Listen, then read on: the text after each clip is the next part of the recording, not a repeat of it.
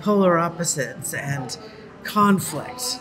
That is what we are seeing in the world today, but we have a new moon in Virgo, and this is an opportunity for us to clean up that mental confusion, right? These are false oppositions. It doesn't matter who wins the election. It doesn't matter. We're going to have the same events. It doesn't make any difference who wins. The same things are going to unfold. They will have a different flavor. They will be dressed in different clothing, but they will basically be the same and have the same impact on you and me. So mental machinations, the rest of it is just mental machinery. And this new moon in Virgo is uncovering this type of machinery so that we can no longer live in a hall of mirrors. I mean, I don't know about you, but a lot of people are feeling pretty confused right now, at least if you have an ability to step back and see outside of your own perspective, your own point of view, right? If you're here and you're getting this message and you understand this, you're unique and you're rare, you're very special, because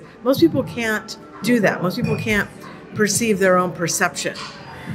And of course, the new moon in Virgo is actually very much about perceiving our own perception. Now, last week I talked about lies. Basically, the minute Mercury went direct, we started getting all these truth bombs coming out from RFK Jr., who is a designated character who is putting a lot of information out there that people in the alternative health community have known for decades, have been getting murdered for decades. None of this is new, right? None of this is earth-shaking. It's earth-shaking that it's coming from a Kennedy, right? And of course, it's earth-shaking if you've never heard any of these things before. But if you are already having some awareness, then your mind might be getting a little overwhelmed by the things that are going on. That is this new moon. And this new moon is giving us an opportunity to sit and examine our own minds and how our minds play tricks on us. That's what they do. They do that all the time. The truth is the brain, the mind, the thought process, we worship it in Western culture. We worship our minds, our abilities to solve problems and to get it figured out. And the truth is your mind is just a tool, just like a hammer or a nail. It's just another tool. And this is what a new moon in Virgo highlights. It highlights mental energy and the way we think about things and the way we analyze situations and information. And whether we believe the brain is our ultimate God, that we're going to worship, the science or whatever, right? That's a religion. It's not anything else. It's actually a religion. What we are is something source. We are source energy. We are beaming energy into this world, and we are given mental, emotional, physical, spiritual bodies for a reason. They're all supposed to work together, all four of them. We're not supposed to just worship one of them. And that is one of the tricks on planet Earth. And this traps us into the lower, denser vibrational levels of the physical Earth. The eclipses, Mercury, these planetary energies keep us in a lower band of frequency, trapped on the physical level. When there's a spiritual and a higher level of experience, right? There's an emotional level. The emotions are our GPS. They're our emotional guidance system that teach us which direction is the right direction for us to go in, right? I personally get my soul fed by beauty, by creativity, right? So this place is fantastic. It's really gorgeous. Did you see the ceiling? Can you see those copper pipes up there? The entire ceiling is made out of copper. This is a pretty spectacular and beautiful building. And it's a restored old bank, copper doors. I mean, it's really nice. It's really enjoyable. I enjoy this kind of thing. So I put myself in these environments because get that straight. They help me. They help my sense of well-being. They help me feel that emotional GPS that's going to get me where I want to go. That's going to get me into my direction. So this is also the benefit of meditation, is to put your minds to sleep. In fact, meditation and the mind and dealing with the mind is one of the keys to mastery in this life. The mind can definitely be a trap, and it is often a trap. And I actually have a little story I'll share with you about when my son was very little. I used to take him to the pool. We'd go swimming. And there was probably a Down syndrome person who was there who would swim.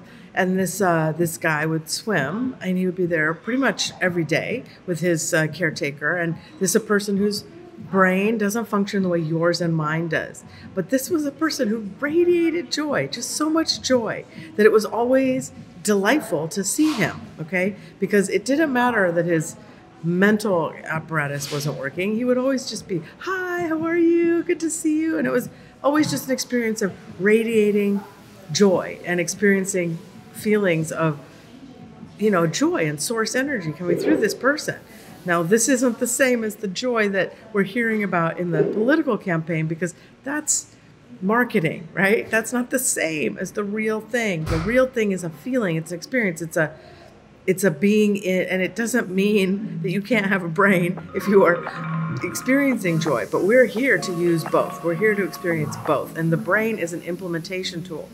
It is not the answer giver. It doesn't know. It's not the way giver. It's not the pathfinder, even though we think it is. The pathfinder is actually our emotional response to our experiences in our world around us.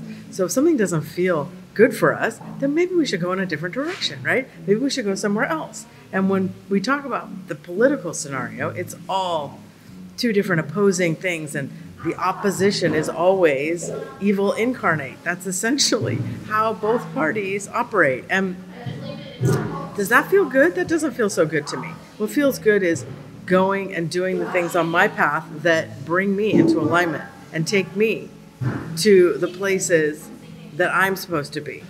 And that is what I'm focused on. And that is what I wish for you, is to focus on the things that are going to bring you a happy life.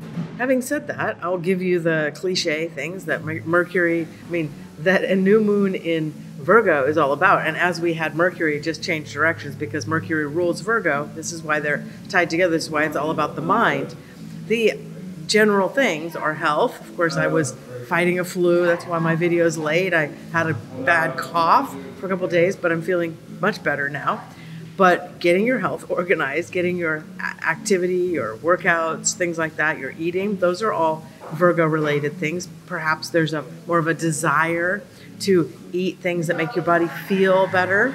The idea of diet, that's the mental idea of solving your health issues. What feels good? That's going to be what is the kind of food that makes your body feel good. That is what's going to last and what's going to work. We had a piece of salmon the other night. It was amazing. Mwah! Delicious, fantastic, fresh, amazing Atlantic salmon. It was amazing, right? It's healthy, but it tasted incredible. It was a little of both. I mean, we bought the salmon because we were at the grocery store. My son's like, this big giant piece of salmon looks really good. I was like, yeah, it does, but it's kind of big. I have to cut it up. Can I fit it in the freezer? There's a lot of salmon here. And I was sort of debating it, and I was like, you know what? It looks good. Let's get it. So we got it, and it was delicious. Fantastic. That's what happens when you're following your intuition, your instincts, what seems good at the moment. It wasn't just good for us and tasted delicious, but it just sort of fell into place easily. So when I look at the chart for this week, I see a major highlighting of health and viral type of issues, right? Things of that nature, health, organization, getting ourselves eating the right things and feeling good, right? Feeling good on a physical level. I see that highlighted, but also philosophical conflicts, as I spoke about earlier with the political scenario, philosophical issues. And our mission, whenever we have these kinds of oppositions going on in our world and in our lives, is to find the balance point, to find the place where things are not in conflict. That is the key to winning. That is how we unlock the puzzle box of confusion that we are surrounded by. But with the new moon happening at the roots of the chart down here in Virgo, it can be the birth of a new form of health routines for some of us. But I would just recommend that if it's not something that's about making us feel physically strong, feel physically healthy, feeling good, and if it's not about improving our health and our wellness on a emotional and a spiritual level, that we won't stick to it. It's got to be stuff that we actually enjoy, that we like. Find a exercise you like to do. My son loves skateboarding. He will skateboard for hours, right? He's in great shape because he does what he loves. That's what makes the difference, right? But also because this new moon is on the nadir at the roots of the chart. This is all emotional. It's all about our feelings and how we're feeling. So it's really important to be listening to, dealing with, and if we need to, purge feelings, right? So our feelings are being triggered. We're being triggered through our feelings. That is something that these political games are masters of. They're masters of pressing our buttons.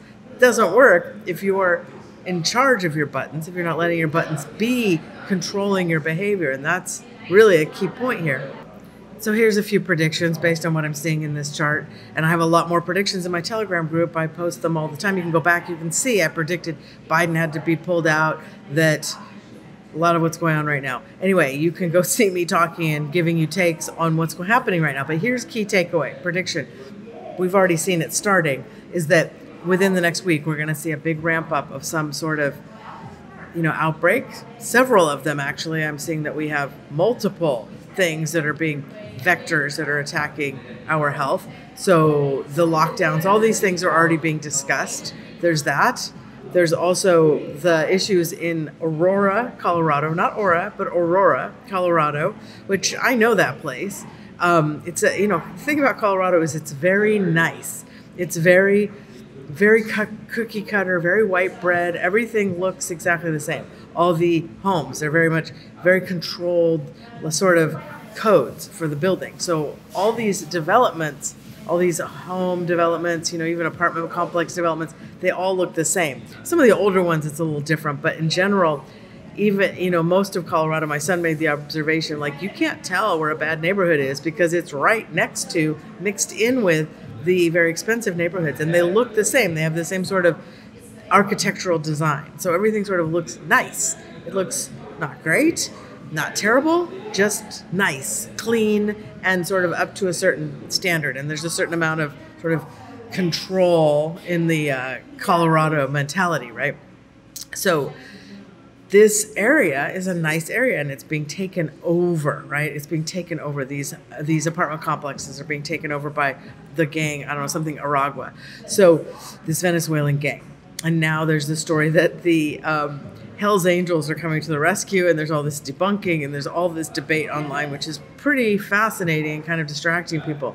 But my point here is, my prediction is obviously, and I've been predicting this now since long before this happened, that this is the goal here is to start a civil war in the U.S. Okay, so all of this doesn't matter when this or that or who or whatever. What matters is it's about a flashpoint, an ignition point for starting a civil war in this country. That's what they're trying to do. This is also these attacks, these things that are going on in Colorado are going to happen to a whole bunch of other cities. And if you're near a big city, you should be very wary that can definitely come to your area.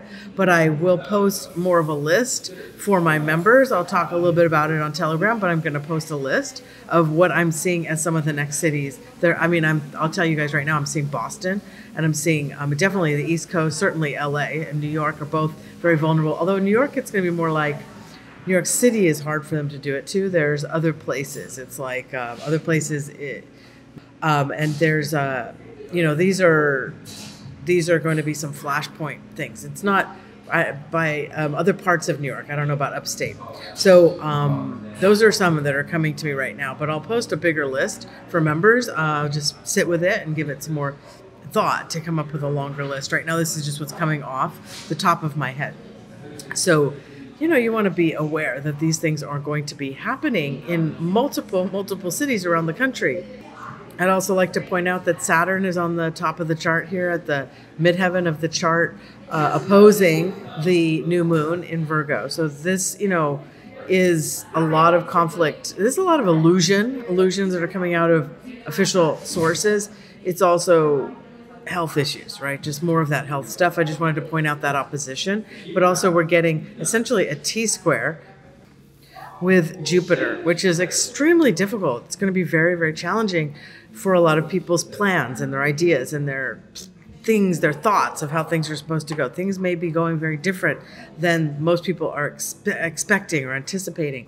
And this T-square is creating a vortex of force over there in the 7th house, which is partnership, it's relationships. This is the missing element that is going to bring balance. It's also love, it's harmony within our relationships, finding a way to balance out our relationships with other people. Of course, the opposite is true in a lot of cases. There's a lot of conflict coming up out of these philosophical battles and dichotomies that we're being fed. So the balance point and also the critical point here about this new moon is going to be legal issues, things that are fair, things that have to do with justice. Whatever it takes to bring balance and justice to a situation. This could mean dealing with the legal system. This could mean filing, documents related to things on the credit report, things of these sort of official types of scenarios. Anything that has like a legal element to it is pretty well favored to clean up and to straighten out, and finding tools and techniques for straightening those things out. You can have a lot of success if you're trying to clean things up on the credit report, if you're trying to sort out things related to a mortgage. Even though on the general world stage it looks pretty bad, there's ways to create solutions if you're being proactive, if you're taking action, if you're finding that balance point in the middle of all of what's going on. There are solutions out there. Even though all the headlines, everything you're going to see is like disaster, disaster, crisis, crisis. There are opportunities as well. You just have to dig a little deeper and not be stuck and caught up in the frenzy of that conflict that you're being shown. And with all of this, we have Venus. It won't be happening this week. It's going to happen in another week or two. The alignment of Venus here it's going to create a kite which is also in opposition to Neptune. So there's going to be a lot of change, a lot of opportunity for change. These can be big opportunities if you are looking for them. So pay attention. There may be great opportunities to pick up a business or a piece of land or property that you want. I'm not saying this is necessarily the best time to buy property, since property values and prices are going to come down a lot further from where they are. But sometimes there's an opportunity in the middle of all this. And this is one of those times where we can look for those great opportunities, and with businesses as well. One good thing that is happening with a lot of these stories of these big businesses going under is that people who are being laid off from these big businesses have to find a way to do something else. This is going to lead to a wave of small businesses. So we have been through a period of time where all this power, force, strength, commerce, all this money has been, and this business, the commerce, the actual trade, has been concentrated into the hands of a few very small, big corporations, right? Giant corporations like Starbucks everywhere, right? Now these companies are going under. A lot of them are shrinking because they're not able to handle this economy. And that's going to lead to solutions that are real solutions on the grassroots level, coming from people building businesses. A lot of these people who are being laid off, a lot of these people who are losing their jobs are going to have to find other things to do. Some of them will be doing things that they wanted to do all along. Some of them will be starting real businesses. Real business, small business, individuals who are contributing something of value to society are the backbone of a strong economy in the U.S., right? They are the thing this is the solution to all of the problems. So these people are actually going to be bringing their solutions to the marketplace. It's powerful, it's beautiful, it's great. If you have ideas, if you have solutions, you have things that are going to bring good things to people around you that are going to solve problems that they have, well, guess what? You're going to have opportunities in these coming breakdown times, because breakdown leads to opportunity. That's how it works. So, and then of course I have to talk about Mars here, which is moving out of Gemini, moving out of the world of talking, all talk. I mean, there's more than talk going on, but he's definitely moving into the more emotional place, which is a little scary given what's going on in the world, what's happening in the other parts of the world. There are big conflicts, and emotion is the last thing you want when there's big conflict like that. So we're headed into a much more emotional, conflicting type of cycle as Mars moves into Cancer.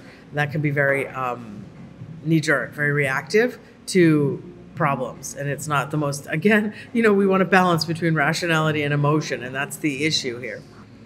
As Mars moves into Cancer this week, you can expect your emotions to be triggered. You can expect huge emotional appeals.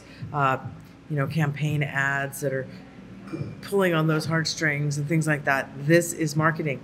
I come out of Hollywood. I promise you, these things are very well crafted in order to reach in, find your buttons, and press them as hard as possible in order to get an emotional reaction from you. They're really good at it. These things are really good. And by the way, AI helps. AI is helping them to become even more manipulative and triggering with their marketing messages. So these things are really strong and really going on. All right, having said all that, this is about us being connected to our own emotions and taking ourselves out of that sort of mental, battle, and trusting what feels good to us, not this kind of false stuff, this false story. But let's look at Bitcoin. Let's talk about the crypto charts. So what's happening here with Bitcoin? You can see last week where I showed you guys this little very tightly trading box here, and I asked you, does this look weak? Oh, actually back here I asked, does it look weak or does it look strong? And then it pumped up, but not that hard, and then it's kind of broken all the way back down again, right? So we're still basically range bound. That's what I would call it. It's not really making any big moves up or down at the moment. So I'd still expect that we have not hit our lowest point, that we still have lower points that we can hit.